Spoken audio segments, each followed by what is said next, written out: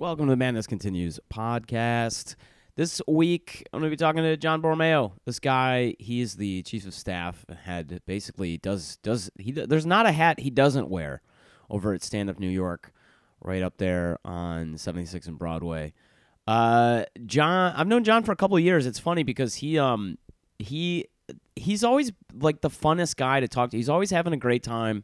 He loves comedy.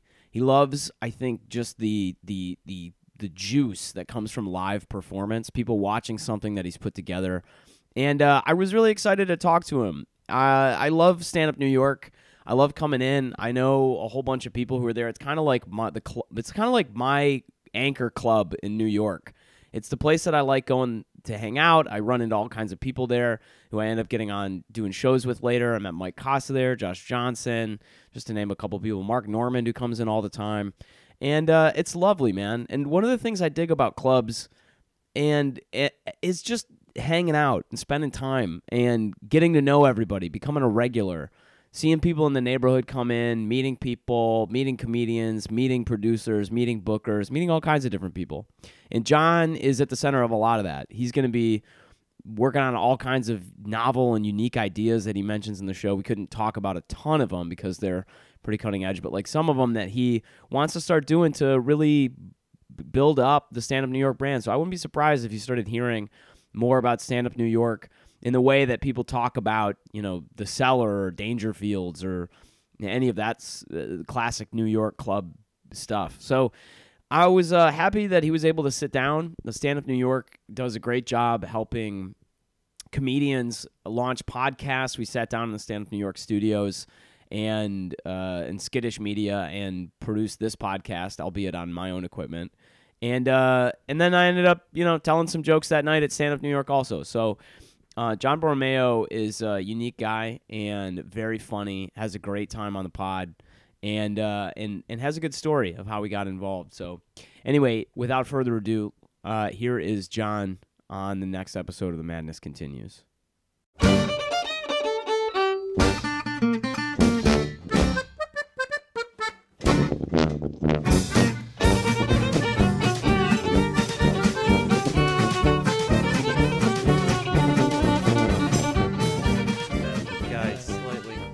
Sure. I had a terrible breakfast this morning. I had a very stale muffin. Muffin was just shitty. It was supposed to be blueberries, but it was just cranberries. It was just disappointing all day. No. All right, cool. I got it. Okay. I got that hot audio, man. about your cranberries. Jon Boreamayo, welcome to the Madness Continues podcast, man. Thank you so much, man. It's a pleasure to be on here. I appreciate you taking the time. It's funny because I knew I wanted to like sit down and talk with you and stuff, but we were at James's holiday party. Oh yeah, the bougie James, guy. The bougie. Can I swear on here, by the way? Yeah, you're fine, man. Yeah, it's so bougie. It's like a full floor. It's like 20,000 square feet. It was so funny to hear the fucking history hyenas on his podcast because like Giannis Papas is like fucking hanging out with the guy with the fucking Miro on the wall. A fucking original Miro? Yeah. I was like, Jesus, that's exactly. I've been waiting to do that impression since he released that fucking God. pod. It was so funny. And fucking what's Jesus? Giannis. I can't think today. Sorry, my mind is like going a million miles an hour. Oh my God, dude. Yeah, you got a lot going on, man. Dude, we got a shit ton going on, man. Yeah, been busy hitting the ground running. 2020 has been pretty decent so far. Yeah, pretty decent. I feel like I've heard from everybody. They're like, yeah, man, we just hit it and things are just like working out, man. But you know what I'm worried about? The other shoe to fucking drop. That's what I'm worried about. Yeah, you gotta be careful, man. Yeah, no, we were hanging out at James's holiday party, and I was like, man, I run into Jon all the time, and we've been talking. I for a couple years, at least a couple years, and I was like, I've never really sat down with him. Normally, when I'm in the club, I'm like in, and then I'm out going to do open mics, or I gotta go fucking do something somewhere. So, like, I was like, why not? Let's sit down and chill out and stuff. So, for the listener, because I have a bunch of people in Chicago. Sure. And also, weirdly, a lot of listenership in, like, Kingston, Jamaica and the Russian Federation. Yeah, man. Yeah. The joke on the pod is that Vlad Putin listens in. He's always tuning in. El Presidente Vlad Putin. Yeah, Mr. Right on a fucking white horse. Yeah. He's just so with his shirt off. Oh yeah, Jesus. so sexy, so sexy. I'm like, come on, man, lift some weights. I know, right? Get a little definition going, right? Definition, dude. Look like you've been eating popcorn for days. Which in Russian is called popcorn. What a dumb joke. Anyway, no, we were hanging out there, and I was like, yeah, what the fuck not? So for people in Chicago, Jon is the chief of staff. Yeah. Chief of staff. I don't know how I got that fucking title. for Donnie's like, yeah, you're gonna be chief of staff. I don't know why Donnie sounds like he's from Brooklyn from 1942, but yeah. Yeah, listen here. Yeah, you're gonna be the chief of staff. Listen here, Johnny B. You're gonna be the chief of staff. Hey. I know, it's been crazy. Yeah, that's so funny because he sounds nothing like that. No, very just fine. He's like the chillest guy. Like I feel like he needs an ASMR channel on YouTube where you could tune in and hear Donnie just read the lineup for stand up New York. Let him pop a Xanax and have him talk to you. Holy shit! Oh my God! Mwah, mwah. I could listen to that on repeat. It's so funny too because him and John Fatigate like next to each other. Well, their voices are so complimentary. Like I feel like I want like yeah. I wish I was dining at a restaurant and they were both like waiting my table. Right. I would feel so taken care of. It is. It's like they should have a morning show. Do you know what I mean? Like one of those zoo morning shows. They really should, man. They really should. Like the History Hyenas. Yeah. Oh my God, that podcast is so funny. So like, but this was this podcast for me is kind of, I use it as kind of an opportunity to talk with people and all this kind of stuff. But like, how did you end up getting to be chief of staff at the Stand Up New York, man? What's your journey with comedy? My journey with comedy is actually fairly recent. I started in the business only about 3 years ago. I've been in entertainment. Really? Yeah. That's surprising. Yeah. Only because that's only surprising because I feel like you know so many people. I do. I have the luxury that I have been working in entertainment for the last 10 years.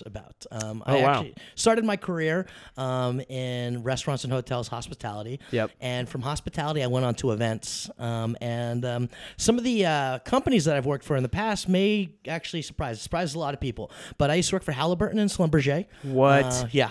And then I also worked for a public relations company here in New York City where I did events for apparel. So William Rast, which is Justin Timberlake's line. Yeah. I also did Champion, Sean John. And Jesus, man. And some big brands. It is. And the coup de grace behind all that is that I also worked on the exploratory committee for Mitt Romney. What? As well, yes. Did you really? Yes, I did. That's amazing. Yeah, so we did the grassroots campaign. So I've been in events a long time. I've been in public eye stuff for quite a bit. And I got the opportunity. I was living in Houston, and I just missed New York. Yeah. And the opportunity came. Another great comedy community, though. It is very good. Houston. Yeah, which up. I wasn't able to tap into, but I'm able to tap back into it. Yeah. I was just down there with James about a couple months ago in April. Yeah. And then I'll be down there again for Skankfest. You got to go see Corey Wood when you're down there. Corey Wood. Yeah. He's Okay. a friend of mine from Chicago. He's blown up in Houston because he just moved back. Oh, shit, cool. Yeah, he's been on the pod a number of times. He's a really funny guy. I'd love to go see it. He is, I don't think he runs it, but he's a member of the Secret Group. Secret Group is great. That's actually where Skankfest is going to be this year. So I'm really excited. I think he might be on it. I'm sure he probably is. I mean, they love cultivating local talents, and obviously local talent will be a draw. Oh yeah. In any place. But yeah, I mean, I left Houston just because I missed New York. Had the opportunity to work for a PR company, and decided to do it. But something was missing. Yeah. And I had the opportunity to speak with Donnie's brother. Was set up with me. One of those old hands. Yeah, one of those old ones. And he's like, yeah, my brother owns a comedy club, and it'd be great if you guys had a conversation. So Does I he did. also have that baritone voice? Yeah, he does. It's actually a little bit higher. That's it's a little bit more animated, which is My great. brother owns a comedy club. Ari's very different from his brother Donnie. But it was interesting, and I will tell you that I was like, comedy club? I don't like going to a comedy club.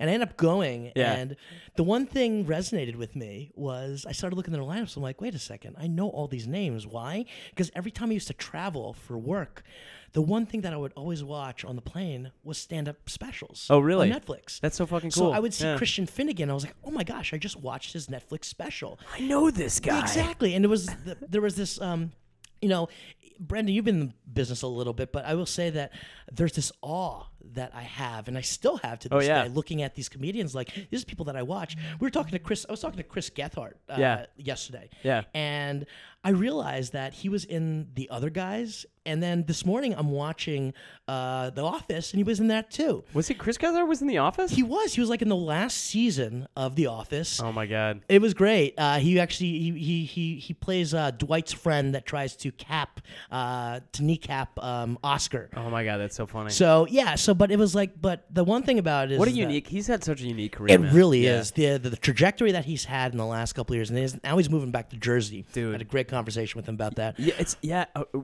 not on anything, is it? What? The conversation you had with him? Just out of No. curiosity. It was just me Cool to at hear. the bar, which Yeah. is so cool about being Hanging in out the at the- business. yeah. It's like people that you looked up to. Like we had Michael Rappaport here the other night, last night. And it's like, I remember watching this guy. Do you know what I mean? Michael fucking Rappaport. Exactly. And he's fucking sitting next to like, John, I'll text you next time I'm in town. I love you. I have conversations with Ari fucking Gold on my phone. Jeremy Piven. I used to watch the shit out of that show when I was working in hotels. But back to the original question. Yeah, I got involved in comedy because it was something different. I've always been kind of, a fan of stand-up comedy. And 3 years ago, I had the opportunity to come on board and just, honestly, I was just consultant for them. And within 3 years, I got acclimated to chief of staff. I don't know how, but I did. I mean, I feel like I get it. You're a hardworking dude. I try. I feel like you respond to everything. I mean, like we barely knew each other, and I was like messaging you, and you were like messaging me back. We were trying to work out that shit for Edinburgh. That's right. Like, well, cocaine's a hell of a drug. yeah, for real, man. Yeah, for real. Oh God, I got drip right now. Sorry.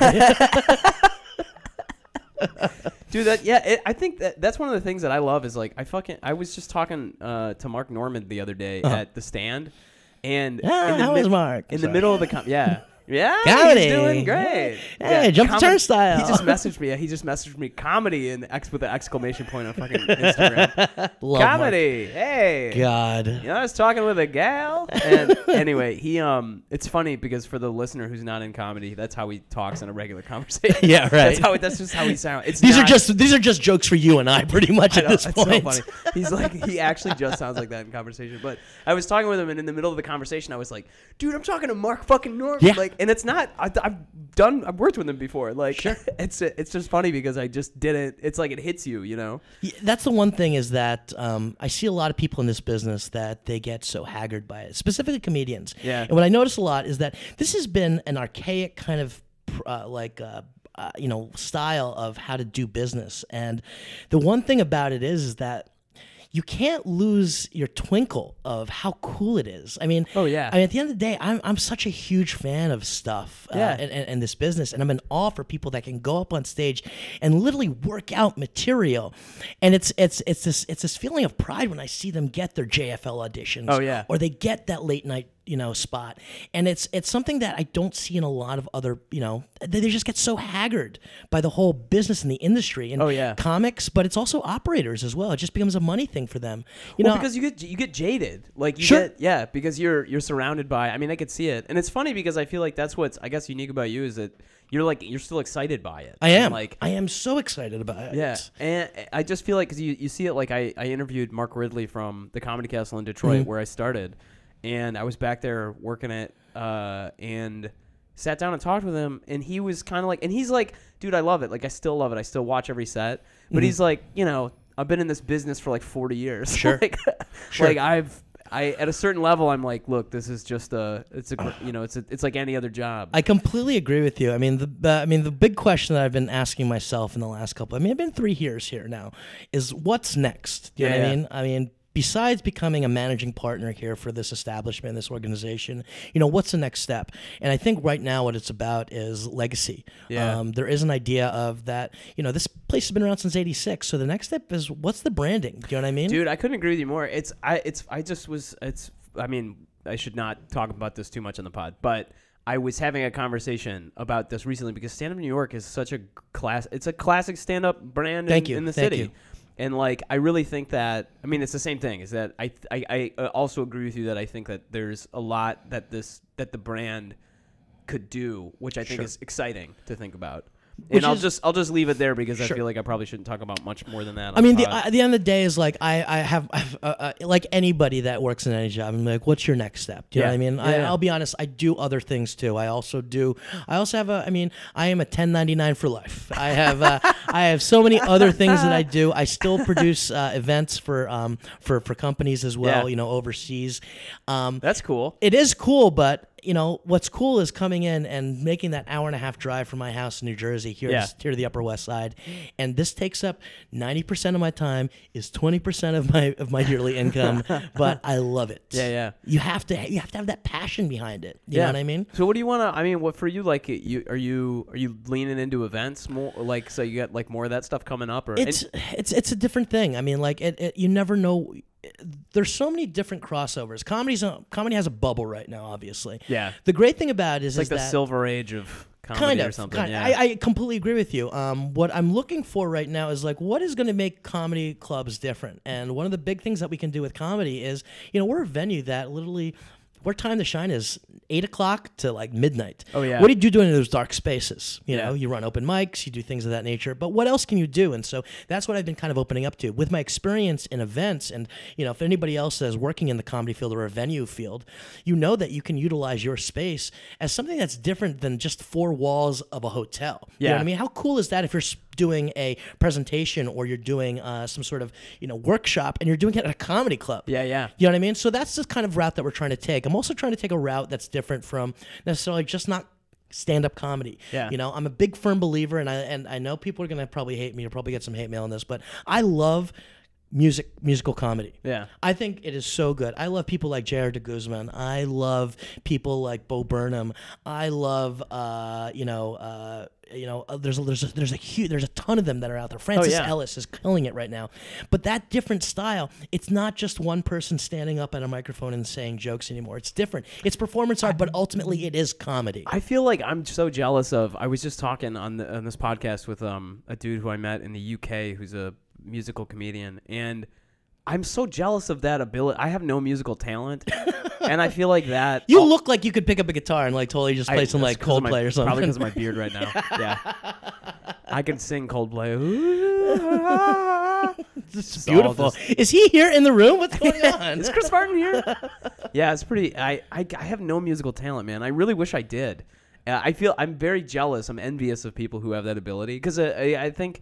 Like one of my the guys I started with in Detroit is J. Chris Newberg, and he has that whole ability, and like that's his like he'll get up and he'll do. I mean, he's done recently his like what is top #1 Billboard album or whatever that he released was no music at all, and like he's a funny guy, but like if he's ever on stage and he's like time to really blow this place the roof off this joint, he'll just take his guitar out and it's like he's so funny. It's unbelievable. I mean, listen, I think what we've established ourselves is what is comedy.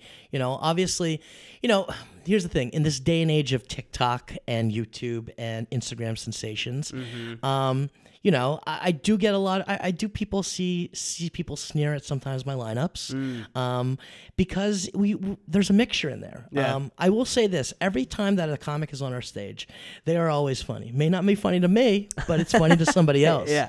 And let's be honest though, if I can't, makes me feel better about bombing here. Yeah, exactly. If you do, but if I'm doing a show on a Wednesday night of YouTubers, all right, and it's packed out, then guess what? I can still do those experimental shows on Monday, Tuesday, and Thursdays, and you know, on Fridays, and keep my lights open, so everyone else can enjoy it. I mean, ultimately, we're a business, dude. I mean, I get it. I think that's what's so weird about. I just was having this conversation with some guys in back home, is that the business is your skill set as a comedian now has to be so different from what it was. I mean, you still got to be funny on stage. Ultimately, Absolutely. You're like, are you funny or not? Absolutely. And like you were saying, I mean, like there's people who this is what's weird about comedy lately, is that I think that there was a lot of people I've been doing this since I was like 16, and I think that there were a lot of people in the early 2000s who would go to see comedy, and they were comedy fans. They had been seeing comedy since the 80s or 90s. They were new to comedy. They knew what stand-up comedy was. But then there's all these people now who have gotten on board with people they've gotten to know them on TikTok or YouTube or wherever, And that's funny to them. Sure. And the people who had been seeing classic comedians constantly go to clubs and they go, this isn't funny. Sure. But you're like, well, yeah, well, not to you. Like, it's not your cup of tea. And I feel like I talk about this a lot. Like, there's a lot of comedians whose specials have come out or people who I've seen do comedy, and I'm like, I get why other people think it's funny, but it's not my cup of tea. Like, exactly, it's a different world than it used to be. It really is. 10 I years mean, ago. ultimately, even 5 years ago. Right. Ultimately, like, remember how obviously you have the classic club stand-ups, but then we always talked about, here in the New York area, we talked about the Brooklyn scene and the alt comedy. Yeah, different. Well, taking somebody like a Martin Urbano who's done Kimmel and putting him on our stage, do you know what I mean? It does extremely well because it's something different. And I'll be honest, people that are coming to comedy clubs, it's no longer just being a novelty thing for them to do at night. Yeah. It becomes their hangout. I mean, listen, you're dropping $50 at a club for tickets and 2 drinks. Yeah. Do you know what I mean? And you could do the same anywhere else. You want something that you're not gonna. I mean, like if you just want to see comedy, you could watch Netflix. Sure. But if you want to see something that you haven't seen before, or people that you know from things that are going to be around, that's why you go to a club. That live experience, there's nothing like it. I talked with Mark about this on the pod. Is that like the people who become regulars have the most rewarding experiences. Agreed. Which is, if you show up regularly, you get to know everybody at the club. As an attendee, as just somebody who comes in, man, people comedy clubs will embrace you. Absolutely. You'll get to know. I mean, that's kind of like with James, to be honest. Yeah. Like he knows everybody. I mean, he does comedy now, and he's been doing it for a while, but like he was a huge fan. Sure. And he was friends with Gary Goldman from seeing Gary all the time before he was a comedian. I mean, he was friends with Norton as well back in high school. Yeah, in high school. How fucking so what weird. A small world. It really is. It's so weird. I mean, James has really brought something different. It's a different perspective, and and I want to say that there was a big kind of shift, when James came and became part of this club, is that we didn't just want to go after the masses. We started going after niche groups as well. Oh yeah. You know what I mean? One of the big things that I did when I first started here, I was like, two demos that I think are that spend money is one, the Asian community, and the LGBT plus community. Totally. Which when I came here, we had nothing for both of them. So guess what? Within 3 years, not in 2017, buddy. You better be reaching out to those 2 groups in 2017. I will say this now. I mean, I've got a monthly show here, which is Asian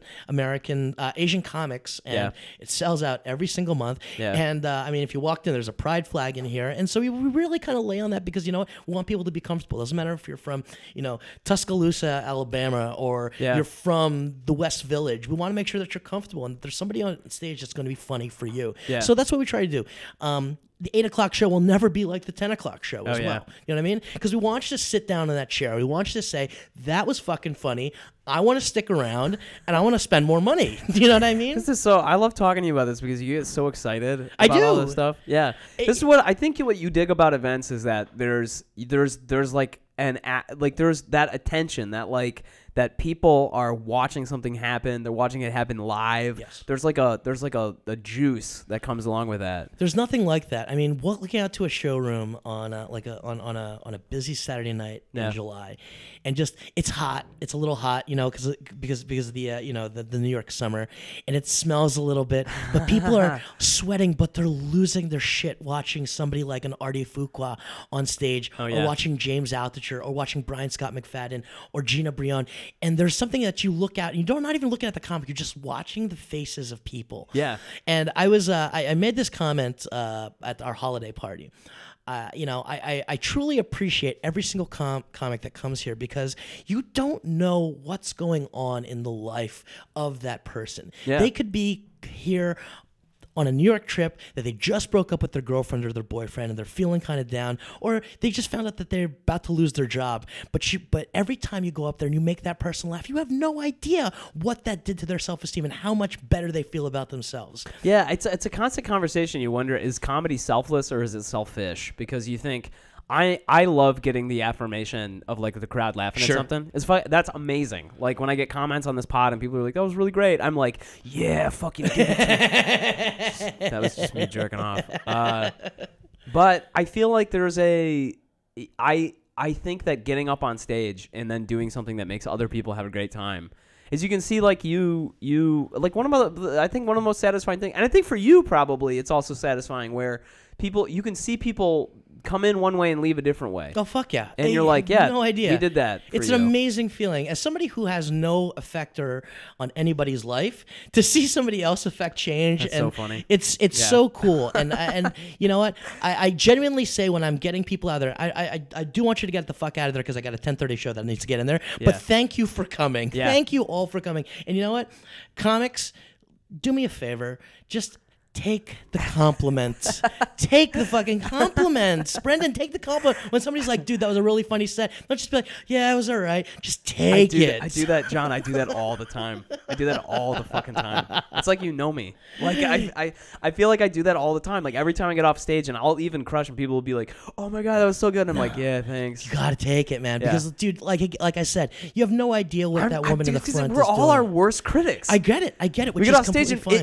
even if it's a decent set, and even if it's like it's not up to like my perfect standard, I'll get off stage and people will be like, "Oh, that was pretty good," and I'm like, "No, it wasn't." Like, and it's such a douche move to make. That's the selfish part. That is the selfish part. That's the selfish part. Absolutely, that's the selfish part. But you know what? It's a great thing. But you know, think about these legions of fans that, like, you know, once you make it big, like, I mean, there's nothing better than I've like reading in a podcast as comments and people being like, "Hey, listen, I was going through a tough time and this really kind of helped me." Yeah, it's amazing. Yeah, you know, and that's the one thing is like it can be very selfish, but this is so rewarding when it can be selfless. You know what I mean? Yeah, that you're putting yourself out there. There's been many times that in my own personal life that I've kind of found that a comics bit is kind of speaking directly to me. Yeah. And when that happens, and I've had some breakthroughs in the last couple of days without any, you know, drugs or, you know, or going to therapy, that I've listened to something and I'm like, huh, that's exactly like me. Yeah. You know what I mean? So there was I'll give you this most simplest thing. Somebody had a bit the other day. His name is, you know what? I'm not even going to say his name, but he has a bit that specifically says that people that rewatch The Office are just scared that they don't want to watch anything new. And I was like, you know what? You're absolutely fucking right. That night, actually, I went and I was like, you know what? No more Office. I'm going to watch something else. I think there's something true about it. That's what I dig about. I think that's what I like about hanging out with comics. Like, cause I think that if you, I mean, look, you love hanging out with comics. You wouldn't. Oh, I hate it completely. No. I just want to be like, yeah, you wouldn't have. Oh God, you guys are so poor. I pay for everything. I mean, that's probably true. That's probably true. With your 20% of your income from 90% of your time. Yeah, exactly. That's why it's only. There's nothing worse than to be like, hey, you guys want to go to this bar? And they're fucking looking at the menu and be like, no, I can't go there. How much is a PBR? I'll buy first round. How much is a PBR? Yeah, exactly. No, this doesn't have a PBR. This is a bar at a hotel. Oh my God, that's so funny. I used to, you know, like super best friends with fucking Bill Batiste, and we used to hang out at Burke and Wells around the corner. Yeah. And every time we'd go there, I'd be like peace. counting. I know, right? What the fuck, right? Dude, at Upper West Side, that place was amazing. It was great, dude. They had that fucking hidden room and like all that room? shit. So dope. It was amazing. So dope. I can't believe it. Jesus. To your listeners, this is a place on 79th. That was it was actually an Australian bar. Unbelievable. It was really great. And Kangaroo then it shut burger. Down. Yeah, fucking such great cool drinks. shit over there. Yeah. Of all places, the Upper West Side. Is anything even in that place yet? No, dude, nothing. It's like it's so crazy. Like the originals will stay here. Zabar's is still always going to be here. Zabar's probably owns their building. That's probably why. Probably. Yeah. But I will say this, like, you know, Upper West Side, like, go and support local comedy wherever you are, because, like, this is how people survive. And, you know, luckily... Or podcasts. Patreon link will be in the show notes. Oh, there you go. Bio! Not even the end of the podcast. You went for the plugs. I love it. I'm never going to miss an opportunity, man. But, yeah, just go support local comedy. But, like, yeah, hanging out with comics is fun-ish. Well, I mean, one of the reasons that's funny that you did that. Let me put it this way. It's not like it's not watching The Office. It's fucking you. One of the reasons I like hanging out with comics so much is because everybody speaks truth to each other a lot. They're not just into fucking saying things because they sound and feel good. Sure. And a lot of those truths are funny, I think. I can see that sometimes. Here's the difference. I'm not a comedian. Yeah. I am on the other That's a side. good point. That's a good point. So on my side, you don't have the darkness inside no, of you. There's in a the lot same of people way. that they'll like. I feel like when people have conversations with me, they're just trying to run bits. Oh, that's probably true. It's annoying. People, as well, fuck. out of everybody in this whole fucking club, of course they run bits. Yeah, for they're you. gonna try. I mean, I've got a handful of friends that I work. I'm friends with. Like Mike Lasher was a good friend of mine. He's a comedian. Jeff Sheen, Jeff R. Curry, Jack Comstock, Matt Backus. We call ourselves the Belgian boys. Yeah. You know what I mean? We hang out all the time, but they know like they're not running bits by me. Yeah. But if we let one more person into it, Yeah. I can hear it. And You can start literally, hearing that shit? And they'll call it out, be like, "Yo, don't be trying to fucking run bitch by John right now. He doesn't give so a fuck." funny. Why do you guys call yourselves the Belgian boys? So our buddy works for New Belgium, and all Greg affectionately, when we all got together, because we always drink New Belgium, be like, the Belgian boys are here. And That's I'm like, great. Oh, great. So it kind of stuck, and it's actually a thing on our menu now. That's funny. I know Jeff and Jeff from back in Chicago, Yeah? man. I barely see either of them. Actually, the only place I see them now that I'm thinking about it is here at StandupNY York. Well, our Curry is in Chicago now, and then Sheeny Boy is actually doing a show for me down at this private event that I'm in a little bit. So. Hell yeah, dude! Yeah, what so I'm gonna see him. what a funny dude. Small world, right? Yeah, funny. Unbelievable. What I mean, like comedy's not that huge of a space, man. I mean, It like, really isn't. you got a couple thousand comics in the entire country, you Sure. think? And then like Good if ones. you're right. And then if you've got, you think about, if you're operating at a certain level, you're going to run into a whole bunch of these guys like Which is amazing, and like you look at somebody like Nikki Glazer, and seeing, we have a great picture of her sitting down next to Pete Davidson. Yeah. This is circa like 6-7 years ago at the front porch, the front over there, and then just to see where they've kind of progressed from there. Oh, And totally. then not only that is seeing the other things like Ian Fidance, who's on You Up with Nikki Glazer. Oh, yeah, and then yep. Tom Takar, who is on You Up, and like these people that are just like, and mind you, these are I said two names like Ian Fidance and Tom Takar, who are now like standards at the Cellar. Yeah, and it's funny to think about that because I just like Tom, like I would talk with Tom on Facebook like a while ago. And then you're like, wow, these guys are like going. And same thing with Ian is running. I ran into him at a show at Chuck in Chicago. Yeah. Like, I mean, they're just crushing it right now, which is great. And like, that's that new wave. I'm going to be one of these motherfuckers. There you damn go, it. baby. Say it. Put it out in the inner universe. Put that on the vision board. You know what I mean? All my vision board is just photos of larger dicks. But yeah, man, like I didn't catch. I was like, it was like one of those things that like registered. I'm like, glazed okay. right past it. I was like, oh. That's funny. Yeah, man. No, I mean, even with this, like, I think we were talking about Matt Broussard, who's you're about to do some shit with. Yeah, about a couple minutes actually. 5 minutes. I gotta get upstairs, but yeah, Matt has just been killing it. I mean, there's Dude, nothing. he really like has, man. I mean, he's we need young, handsome white dudes. We need a Absolutely. rep. I mean, we need in somebody repping us. honor of Black History Month, we need just white, straight males up on stage, ladies and gentlemen. I mean, I've always said that. That's so funny. He's it's funny. I love him because his whole act and his whole persona is so good because he knows that you want to hate him. Yeah. Like from the beginning. Resting rich face. Yeah. He's so funny, man.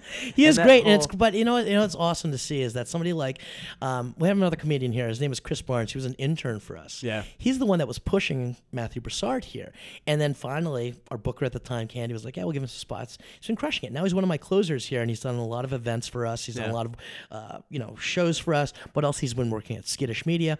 But like seeing him and then watching him on Jimmy Fallon and knowing that he worked all that material out and and obviously in New York, you can see it. You can see if you're down at the Grizzly Pear that they're working something out. Or, Two Boots or a Pine Box, and all of a sudden you see it live on your television. It's still like I still get tingles. We had Jay Jordan, who literally. I remember watching him for the first time, and he won this festival that I was judging, and then skip ahead to now that he was just on the Tonight Show with Jimmy Fallon, and he had his party here, and there's this great feeling of like this camaraderie, and that's what I want to see more of in our business, and especially in New York, where lines have been drawn. Obviously, the whole Ari shit the last couple of weeks. People have been drawing battle lines. The woke comedy versus the old school kind of comedy. Yep. I'd like to see a little bit more togetherness. Do you know what I mean? Yeah, I think it would be really cool. I think that there's definitely. It doesn't matter what the comedy scene is. It feels like there's definitely a weird kind of like people are. everybody just wants to be liked. Everybody wants to get an audience. Everybody wants to get some attention. Everybody wants to get some opportunities. And it's kind of weird because I feel like we're entering an era now where like you create your own opportunities. Sure. And that's really the standard, but like it's not a competition that's so evil. I feel like it's people, it's really good to support people. Even if you don't love everything they do. Like Sure. even if you're like, look, I'm not the biggest fan of this guy or this woman or them or whatever. Mm-hmm. It's like, look, I can recognize that you're fucking working and you got an audience. Like it's not a big deal. Respect, man. Exactly. Like we're all out here grinding. Nobody gets into doing stand up because everything is going great. Sure. So like Absolutely. let's all recognize that we're all wounded people. Sure, and I enjoy watching your pain on stage, guys. This feels like a good place to wrap it up, brother. Well, where can people follow you, John? They can follow me at Boreamyo, Boreamayo, on all social media platforms. But follow us at the club. I mean, I don't really care about myself, but go to StandupNY and just follow that. We do some cool stuff. We were closed for the Super Bowl, but we were just shooting memes out all day. That's hilarious. But we get some cool drop-ins. We had Rappaport last night. Dude, you had fucking Chris Rock not long ago. Chris Rock is he'll swing by. We just wished him a happy birthday recently. But then we get people like Jack Whitehall. You know what I mean? Gervais and his dad. Yeah. God, great show. But yeah, we're doing some cool things, and we're excited for a new 2020 for a new year. And obviously, I'm waiting for the other shoe to drop, but things are good now. So while you can, come on by. You should, and you really should. I feel like you guys have such a great room. And it's like, it's so fun to do, man. The sense of space back there is so good. I appreciate it. And it's a classic room. I mean, if you're a comedian. When a comedian says that, you know what I mean? That speaks volumes. Do you know what I mean? Yeah. There's nothing like it when you're looking out. I mean, I've walked on that stage and walked out and saw what you guys have saw. Empty rooms, obviously, but there's nothing like seeing. Like I can only imagine what that feels like up there. And well, I think that you guys have such a cool room because it feels like the sense of space you get when you're on stage, and it's almost the perfect comedy room in the sense that I can feel and kind of see the audience enough that, and it's not like because when you're on stage, you want to have a relationship with the audience, and you can see them in such a way here that I feel it's really conducive to just to connecting with them. Yeah. And like I feel that's probably why part of what's so fun to come to this club is just being in the audience, because it feels like, depending on where you're sitting, it feels a lot of the time like whoever's on stage is just talking to you. Yeah. And that sense of intimacy that comes along with the space, because it's not a huge room, but it's big enough. You know what I mean? Sure. It's not like you don't feel like you're all on top of each other. Well, Brendan, thank you so much for the kind words. I appreciate it. And I invite any of your listeners to come out. And if you're out here in New York City, we'd love to see you stop by. Do you know what I mean? Brendan, next time you're in town, obviously. I'm live here now, man. Oh, you're here now. Fucking here now, dude. Hell yeah, baby. Yeah. All right, well, what are you doing tonight? You want to do a 5-minute spot? Sure, dude. All right, you're in. All right, man. 5-minute spot tonight. All right, thanks, John.